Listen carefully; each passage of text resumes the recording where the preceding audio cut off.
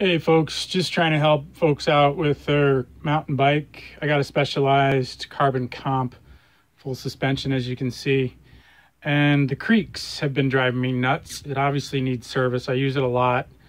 I kind of ride it hard and don't maintain it maybe as often as I should, but I'd rather ride than maintain. So she has to take a beating to live here. So anyway, just wanted to show you guys what's going on, maybe help some folks. All right, taking my front fork off, my suspension fork, the RockShox, turned out to be a little challenging. I've replaced these head bearings before, but I just wanted to give some folks some tips that I ran into. These bearings, obviously there's a bottom one and a top one with this sleeve. And this aluminum sleeve, obviously it was on the bike. This aluminum sleeve was jammed down into the bearing, so it was very difficult to get off. But what I had to do is I had to tap the top of this to get it out of the tube here gently in a wooden block so I don't damage anything. I disassembled it, of course, first in terms of nuts and bolts. And then I tapped it, got about a 1/4 inch of spare room of slack. So then I was able to put the bottom of the forks up on the workbench. See if I can pan back here and to take some weight off of it and get the fork pushing up into the frame there. So I got some slack up here where I'm pointing. And then I was able to tap with a little wooden block where I was hitting, the bearing was stuck on here and it was inside the bike. So I was tapping around the bearing and knocked it off. Now, basically these bearings are shot. It's the second time I'm replacing them, but like I said, I think I ran it into a stream and she got submerged. That usually does them in a good full submersion. Anyway, just trying to show you guys some tricks there. I cleaned this tube up real well, this fork tube. A little bit of steel wool on it, gentle steel, super fine, just cleaning here with some W40. Then a degreaser, got her nice and clean. I use your classic simple green professional, good on metal surfaces and so forth.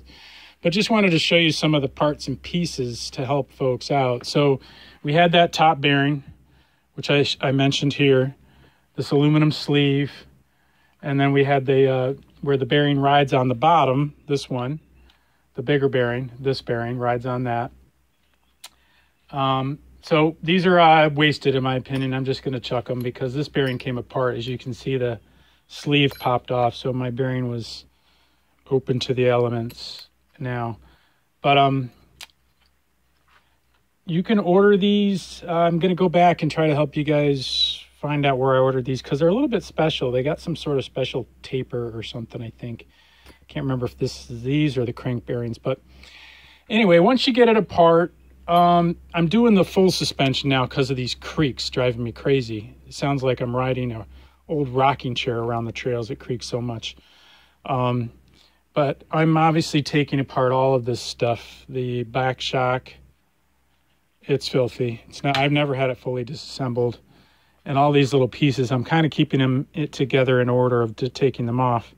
First off, second, third off, these little inserts.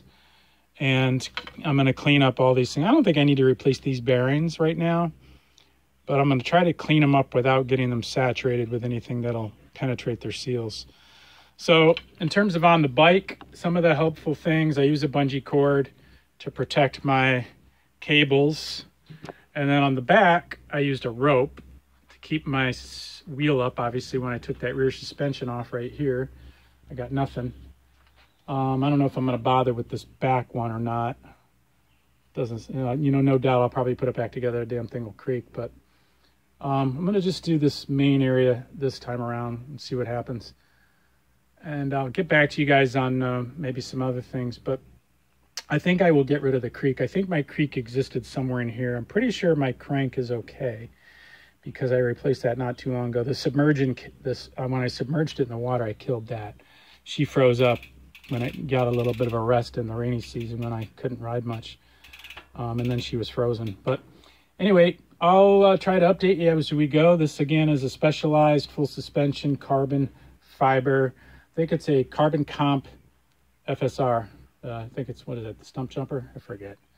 Anyway, thanks for watching, and hopefully we'll get this thing back together and cleaned up. Thanks.